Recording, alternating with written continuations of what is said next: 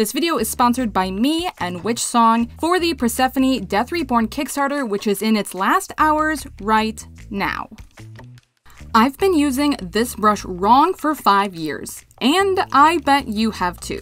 Whether you're slap chopping, dry brushing, or painting an entire model, here are the 2 secrets you need for better miniature painting using a domed brush. Dry brushing has been around forever, but in its classical form, it tends to leave a dusty, striped mess. But if you're up to date on the latest dry brushing techniques, you know the magic of wetting your brush before you begin painting.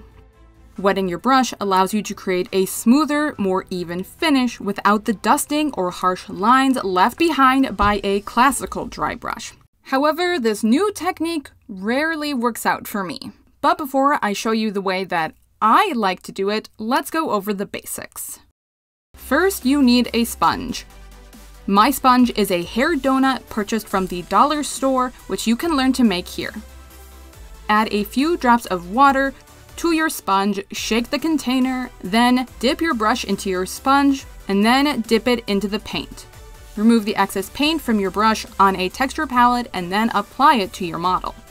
But like I said, that usually produces worse results for me. So let's talk about what I like to do instead. The process is almost the same, we are just changing the order of the steps. First, dip your brush ever so slightly into your paint. Using a drier paint is best. Something like Chimera or Army Painter instead of Pro Acryl or Reaper. Then, dab 75% of the paint off your brush onto a piece of plastic, texture palette, whatever. Just not a paper towel. Then dip it into your sponge. Remove the excess paint from your texture palette and then test it on the back of your hand. You want the lightest, softest application, just a light dusting of color. Then, test it out someplace inconspicuous on your model. For example, I like to test it on the back leg, not on the pauldron. Once you have achieved that super smooth application, begin applying it to the rest of your model. Move your brush in tight circular motions over your model with just the softest of touches. I prefer to build up my color slowly, over applying a single heavy coat. If you mess it up, that's okay, we can go over it again with a second coat. This technique can appear splotchy the first time around, especially on large flat areas like a pauldron. If that happens, I recommend removing a little bit more paint from your brush as well as building up layers slowly. Eventually, you should be able to go over and hide any patchiness. Allow your paint to dry before you go back over a previously painted area. There is nothing worse than pulling up still wet paint, especially if your application had been perfect before. Before we continue, I have to tell you about the amazing Kickstarter that I helped create along with Witchsong Miniatures. Persephone Death Reborn is the most badass and gorgeous model I've ever seen. The miniature comes pre-supported and includes an illustrated digital stat block for 5e. The base Kickstarter also includes an undead bear, undead stag, but since all of the stretch goals have been completed, you get access to so much more. Quickly, before you run out of time, go support this Kickstarter right now following the link in my description box. Alright, back to painting.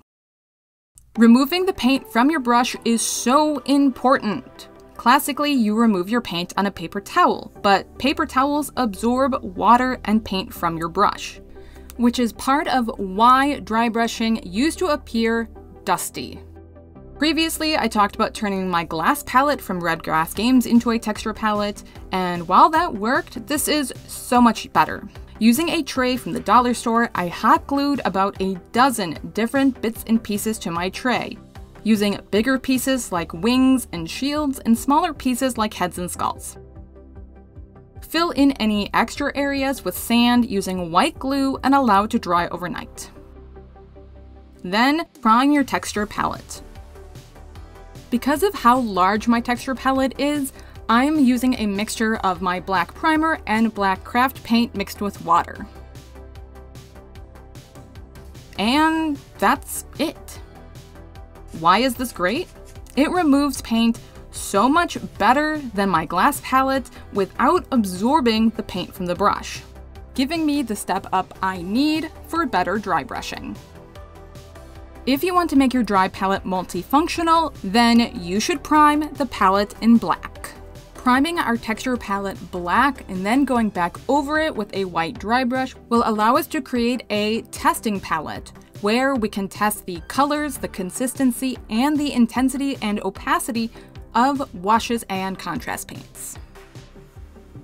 As a side note, I also recommend doing a quick slap chop on any lids you have for your contrast paints or speed paints so that you have a better idea of each color without having to test them every time. Alright, just a quick one from me today. Thanks so much, and remember to go check out Persephone on Kickstarter.